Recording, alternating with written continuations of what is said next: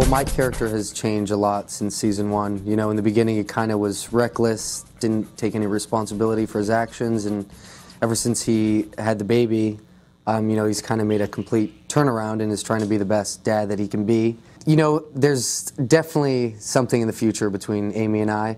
I can't say if it's necessarily marriage or if it's just a bond. I think at the end of the day, we both just want to do the best thing for John. This next season, you also get to see my relationship with Nora, my real mom, develop. And in the past, you know, I've kind of been the, I guess, father figure of her, even though she's my mom. And now the tables have kind of turned. She's kind of buckled down and, you know, she's off drugs, so she's starting to have a good life. It seems like the ante has been up. It's like the stakes just feel a little bit higher for everybody involved. I think because there's, you know, the body count is rising and there's more mystery, and the girls are now seniors, so that the 9th episode, we're starting to film that right now, of this season. And just in the first 9 alone, you know, Marlene actually told me, she said that, you know, you have a big secret coming. And something happened, and I go, oh, is that my big secret? And I was like slightly disappointed.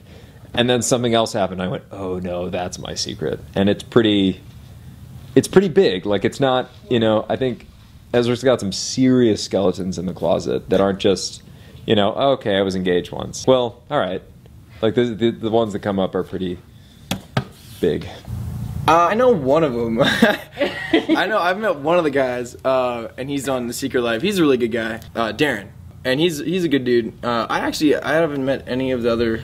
Yeah, I know Drew too, Van Aker. Yeah, I mean they're great guys. They're kind of, you know, we're all in the same boat. We're all at this great house together, having a great afternoon. Well, it's weird because I felt like every show that I worked on, they wanted me to take my shirt off. Like, I worked on One Tree Hill, shirt off. I worked on Drop Dead Diva, they were like sleeveless.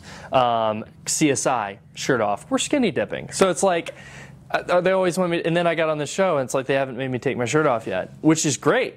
You know, it's like I'm not being objectified, but, you know, I worked out really hard. I mean, I look at Nick, what he did, it was wrong, but also, you know, he was kind of in the right in his own mind for those seconds, and he feels bad about it. You know, it's sort of one of those things that it happens, and in the moment it's the right thing to do, but then later on, once you realize that Jane's not off sleeping with some other guy, maybe not the right decision. Yeah, so, and I hope that, you know, I think that him and Nick Fadden and Jane's dynamic on the show just has this great chemistry, and it's